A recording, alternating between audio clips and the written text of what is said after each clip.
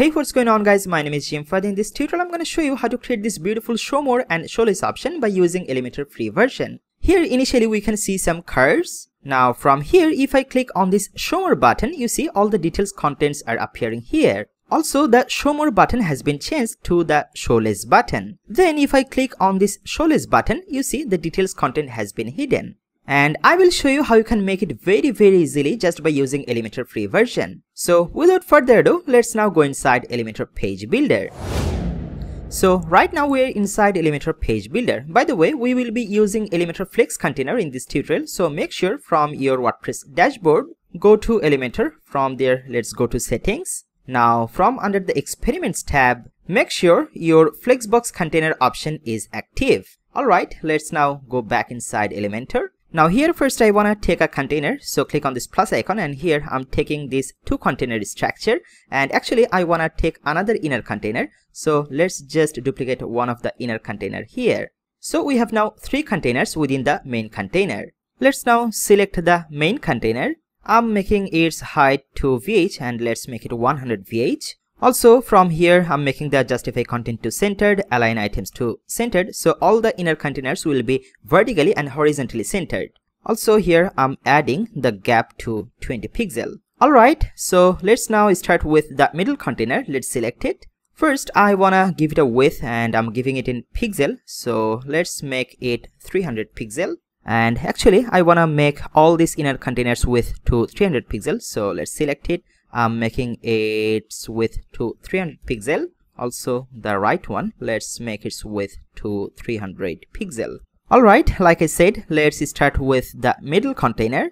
And here temporarily I want to add a minimum height with this container, so here I'm giving the minimum height to 400 pixel. Now I want to add a background color with it, so from under style tab I'm adding a background color, kinda black or gray color like this.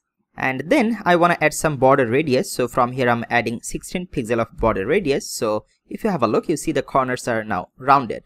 Alright, and now I want to add some inner space, so go under advanced tab. From here I'm unlinking the padding. At the left and right I'm adding 30 pixel of padding. Then at the top let's add 60 pixel, and bottom I'm adding 40 pixel of padding. Now within this container, click on this plus icon. Here first I'm dragging an image widget. Let's select the image. I'm selecting this image, click on insert media, and here go under style tab. I just wanna give it a width, so here set pixel and I'm giving it 80 pixel of width. Then underneath this image, click on this Rubik's Cube icon, and from here I'm dragging the heading widget here, and I want it to say just at Jim Fahad Digital. Now I'm making its alignment to centered. Now go under style tab. Here I'm giving the text color a kinda gray color, and from the typography I'm making its size to 14 pixel and font weight to 400. Alright, now underneath this heading I wanna take a inner container, so click on the Rubik's Cube icon, and from here I'm dragging this container underneath this heading here. Now with this inner container, make sure you have selected this container. First of all I'm making its direction to row, and then I'm making its justify content to space between, so all of its inner items will be aligned properly. And also I just want to remove all these spaces, so go under advanced tab, unlink the padding. I'm making all of them 0, but only with bottom I'm adding 20 pixel of padding. Alright, now click on this plus icon. Here inside I want to insert icon box, so from here I'm searching for icon box. Here we go. Let's drag this icon box within this inner container here. So first I want to replace this icon, so here I'm searching for inbox. Let's select it, insert it.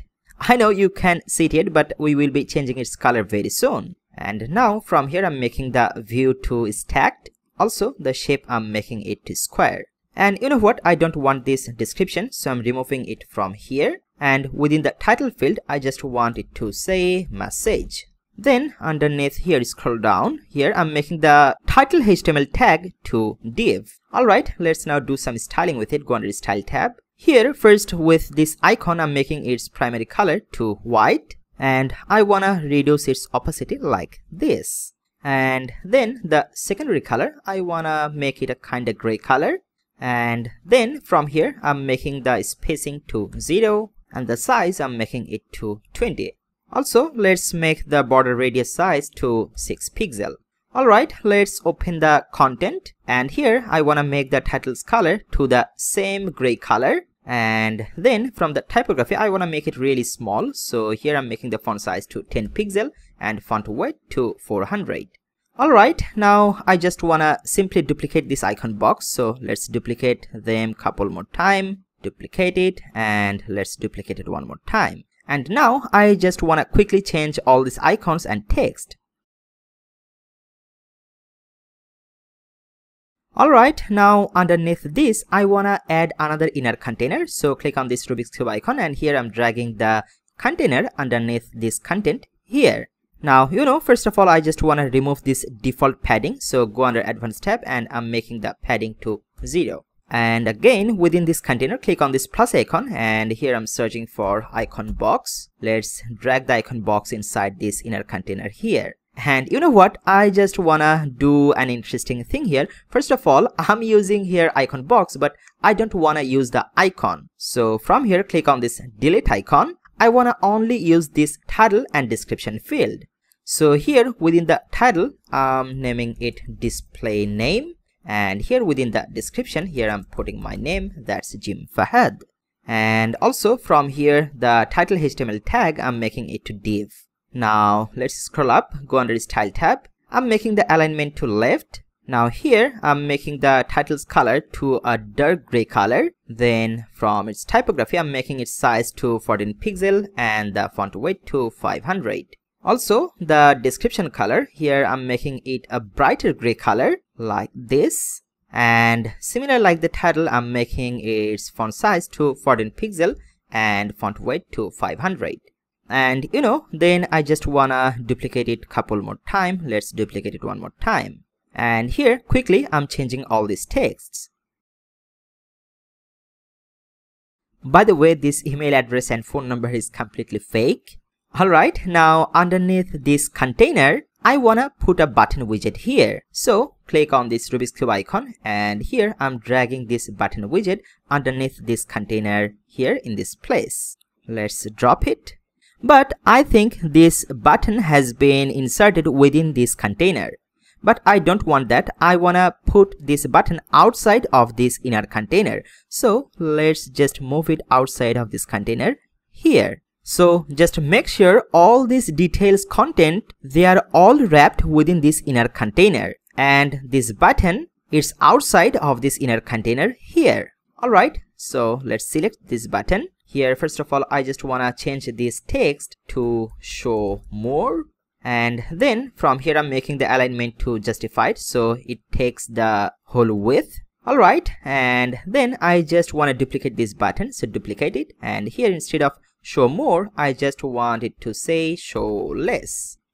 So we are almost done with our layout, but from the parent container, with this middle container, let's select it. You may remember from under its layout, we have given some temporary minimum height. So now I wanna remove this minimum height from here. Alright, now I just wanna add some entrance animation with some elements. It's not mandatory, just to make it look a bit cool. So first of all, let's select this area where you will be putting all the details content. So I have selected this inner container. From under its advanced tab, let's open the motion effects. I'm giving the entrance animation to fade in down like this. Alright, now with this show more button, go under advanced tab. From the entrance animation, I'm just making it fade in. Also with this show less button, go under advanced tab, open the motion effects. The entrance animation, I'm giving it fade in, but I wanna make the animation duration to slow. Also I'm adding 700 ms of delay. Alright, now this part is very important. Here we will be adding some necessary classes with the parent container, with the details area, also with the buttons. So let's start with the parent container, in this case this middle container. So I'm selecting it, go under its advanced tab, now scroll down. Within this CSS classes field, I will be adding a class name that will be profile card.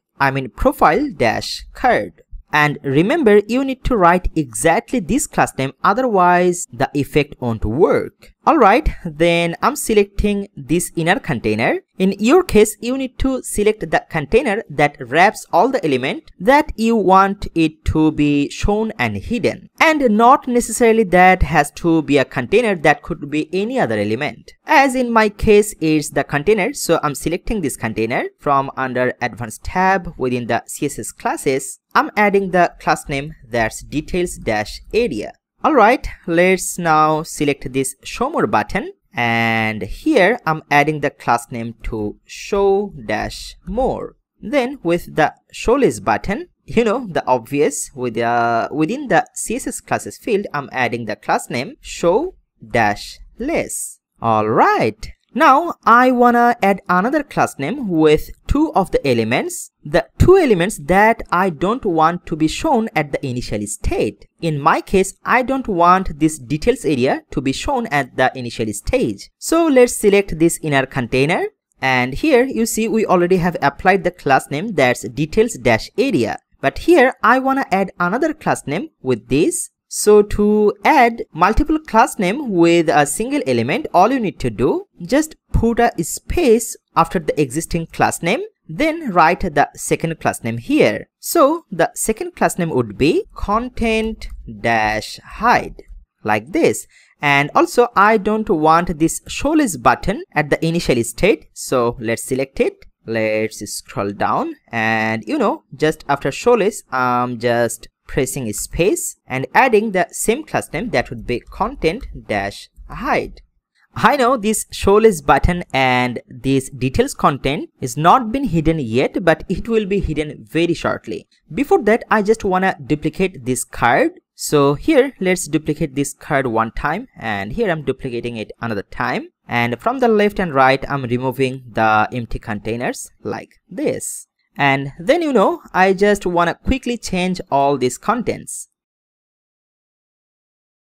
Alright, I have changed all the contents. Now to make this show more and show less work, I just wanna add a very simple code snippet. And to add the code snippet, let's click on this Rubik's Cube icon, and from here I'm searching for HTML widget. And you know, you can put this HTML widget anywhere of the page. So here, let's scroll down. I just wanna drag this HTML widget underneath here. And within this HTML field, I wanna paste some JavaScript snippet that I already have written for you. So to get that code snippet, you just need to go to jimfahaddigital.com. I will put this page's link in the description. From that page, if you scroll down here, you see it says show more or less JS snippet. So from underneath here, let's just copy this whole snippet.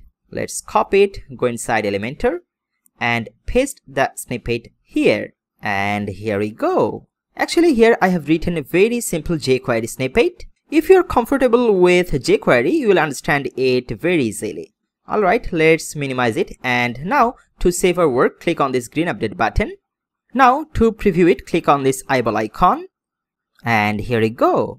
Initially, we can only see these card contents. Now, if I click on this show more button, we can see all the details content here. And also the show more button has become the show less button. Now if I click on show less, you see the main content has been hidden. And you see it's working perfectly with all the cards here. How cool is that? And don't worry about the mobile responsiveness, because if I now go inside Elementor, as we have taken their width to 300 pixel, there wouldn't be any problem on any device. Only to double check, let's now click on this responsive mode. You see on desktop it's looking great. If I now go to the tablet, on the tablet device, it's also looking great. If I now go to the mobile device, they're looking perfect. Alright, let's close the responsive view. I hope you have learned something new today. If you like it, please give this video a big thumb up and don't forget to subscribe to this YouTube channel. Also press on that notification bell icon to get notified before anyone whenever I will upload a new video on this YouTube channel. And if you want me to help you on your WordPress project or Elementor project, then you can contact me through my website, that's jimfahaddigital.com. I will try my best to help you personally. Once again, thank you so much for watching this tutorial. I will see you in the next video. For now, bye bye.